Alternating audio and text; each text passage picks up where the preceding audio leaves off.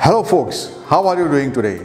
I am Dr. Jack Williamson, and through this platform we will discuss the most essential thing in your life, your health. Parasite infection and the medicine used to treat it are the topics for today's discussion. Albendazole, its use, how to use it, its side effects and precautions.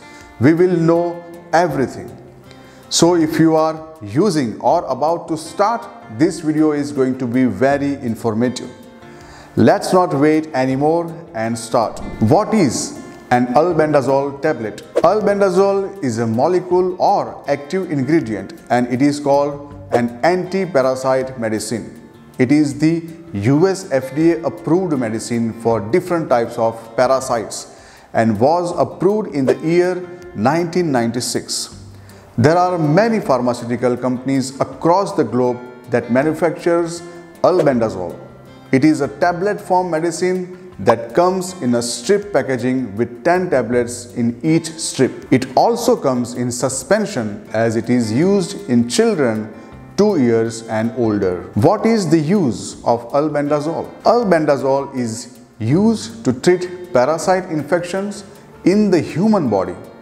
There are many types of parasites that infect various parts of the body and could become life-threatening if not treated at the right time. There are 3 major types of parasites: protozoa, helminths and ectoparasites. Their shapes are different: roundworms, flatworms, threadworms, etc. These parasites can multiply fast and affect the body parts severely to an extent where only surgery remains the last option for recovery.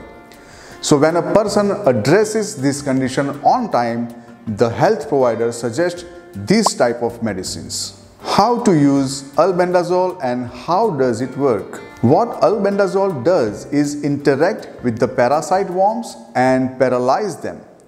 This way, the activity of parasites such as multiplying or destroying human cells stops. After that, the medicine kills them and the body part starts recovering and from infected condition. To achieve this result, a person needs to follow the prescription and take the medicine accordingly. Generally, the health provider first will assess the stage of the infection through a physical checkup and if needed, will make the person do some tests. After gathering all the required information, the health provider will suggest the medicine. But remember, they can differ from person to person as each one has a different infection and other health conditions.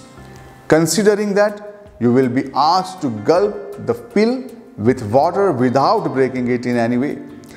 It could be a single dose or multiple in a day that should be taken with food at a fixed time. Do not stop taking the medicine after you feel better, as it is a course of medication that needs to be completed. What are the side effects? The side effects are indigestion, abdominal pain, loss of appetite, constipation, vomiting, nausea, headache, fever, fainting, dizziness, diarrhea, taste change, itching, confusion, vision blur, dark urine, hair loss, seizures, hives, acute liver or kidney failure, bone marrow suspension, hepatitis, etc. These are some of the side effects that this medicine could bring. So consulting your health provider before starting the medication is essential.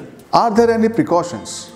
Yes, precautions are attached to albendazole medicine. Do not change the dosage or start or stop the medicine without talking with your health provider. Your health provider and pharmacist must know if you are allergic to albendazole, mebendazole, any other medication or any of the inactive ingredient of albendazole.